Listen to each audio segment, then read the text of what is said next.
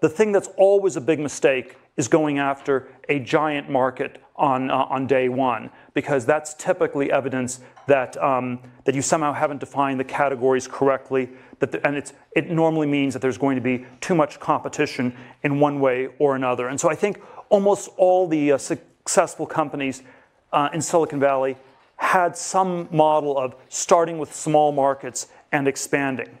And if you take Amazon, you start with just a bookstore. We have all the books in the world, so it's a better bookstore than anybody else has in the world when it starts in the 90s. It's online. There's things you can do you can't do before, and then you gradually expand into all sorts of different forms of e-commerce and other things beyond that.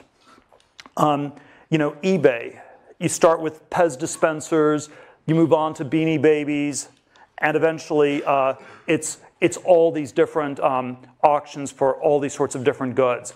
And what's very counterintuitive about many of these companies is they often start with markets that are so small that people don't think that they're valuable at all when you get started.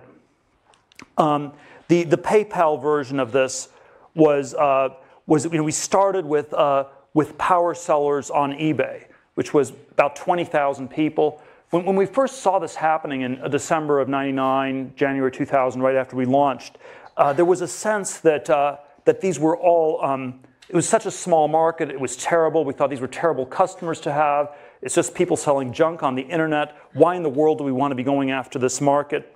But there was a way to get a product that was much better for everybody in that market. You could, and we got to something like 25, 30% market penetration in 2 or 3 months, and you got some lock-in, you got brand recognition, and you're able to build the business from there. So I always think these very small markets are quite underrated. The Facebook version of this I always give is that the initial market at Facebook was 10,000 people at Harvard. It went from 0 to 60% market share in 10 days. That was a very auspicious start. The way this gets analyzed in business schools is always, that's ridiculous. It's such a small market, it can't have any value at all. And so I think the business school analysis of Facebook early on, or of PayPal early on, or of eBay early on, is that the markets were perhaps so small as to have almost no value. And they would have had little value had they stayed small, but it turned out there were ways to then grow them concentrically, and that's what made them so valuable.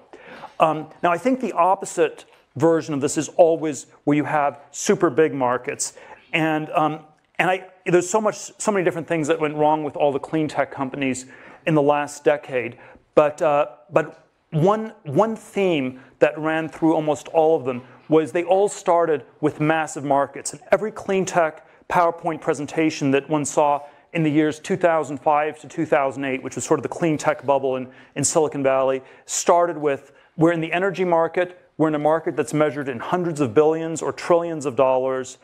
And then once you're sort of a minnow in a vast ocean, that's not a good place to be. That means that you have tons of competitors and you don't even know who all the competitors are. And so you want to be a one-of-a-kind company where it's the only one in a small ecosystem. You don't want to be the 4th online pet food company. You don't want to be the 10th thin film solar panel company. You don't want to be the 100th restaurant in Palo Alto. Restaurant industry is $1 trillion industry. So if you do a market size analysis, you conclude restaurants are a fantastic business to go into.